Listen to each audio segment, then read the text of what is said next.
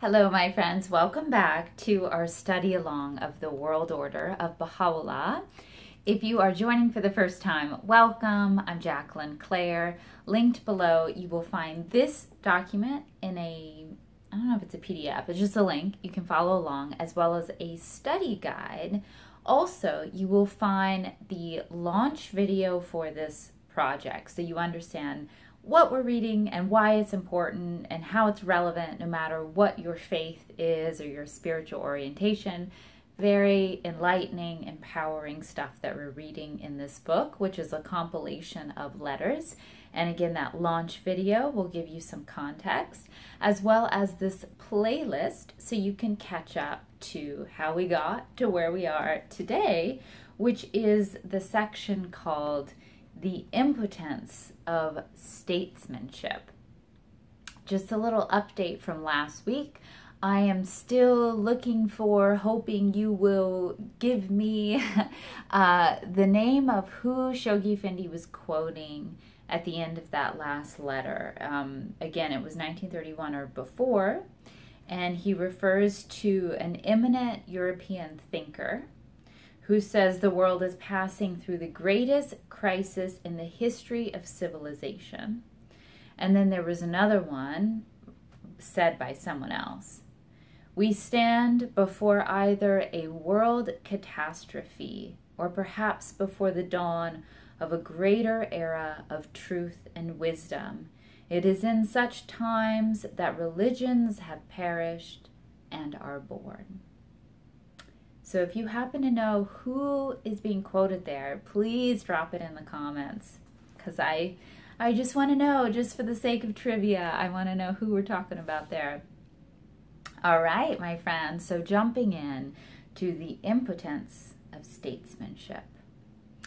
Dearly beloved friends, humanity, whether viewed in the light of man's individual conduct or in the existing relationships between organized communities and nations, has, alas, strayed too far and suffered too great a decline to be redeemed through the unaided efforts of the best among its recognized rulers and statesmen.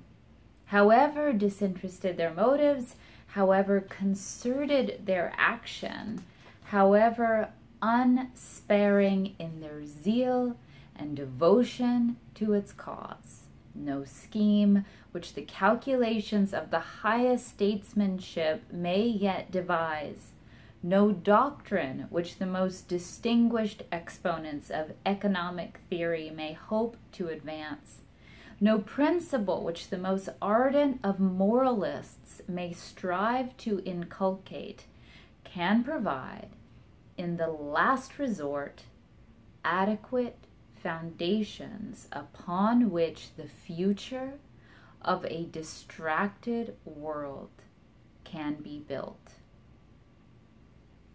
No appeal for mutual tolerance which the worldly wise might raise, however compelling and insistent, can calm its passions or help restore its vigor. Nor would any general scheme of mere organized international cooperation in whatever sphere of human activity, however ingenious in conception or extensive in scope, succeed in removing the root cause of the evil that has so rudely upset the equilibrium of present-day society. Not even, I venture to assert, would the very act of devising the machinery required for the political and economic unification of the world, a principle that has been increasingly advocated in recent times, the principle of the political and economic unification of the world, provide in itself the antidote against the poison that is steadily undermining the vigor of organized peoples and nations. What else might we not confidently affirm but the unreserved acceptance of that divine plan, that divine program, enunciated with such simplicity and force as far back as 60 years ago, and this is 1931 that he's saying this, by Baha'u'llah, embodying in its essentials God's divinely appointed scheme for the unification of mankind in this age, coupled with an indomitable conviction in the unfailing efficacy of each and all of its provisions, is eventually capable of withstanding the forces of internal disintegration, which, if unchecked, must needs continue to eat into the vitals of a despairing society. It is towards this goal, the goal of a new world order, divine in origin, all-embracing in its scope, equitable in principle, challenging in its features, that a harassed humanity must strive. Whew. All right, so what I read in that was humanity has gone too far, that the best king, president, politician, organized, union of leaders, the most well-meaning schemes, and scheme is not always a negative, nefarious thing, is ultimately rather impotent at this point, because we've come so far in our decline, and that what we need is this new world order that is divine in origin, right? The only schemes we will accept are those of God himself. So divine in origin, all-embracing in scope, equitable in principle. To me, that's also very interesting. It's equitable principle, not equity at all costs. We're not going to cut off people's feet so everyone is the same height, right? But the principles are equitable, challenging in its features. And this is what a harassed humanity must strive for. To claim to have grasped all the implications of Baha'u'llah's prodigious scheme for worldwide human solidarity. Oh, that's so beautiful. Oh, worldwide human solidarity. Or to have fathomed its import would be presumptuous on the part of even the declared supporters of his faith.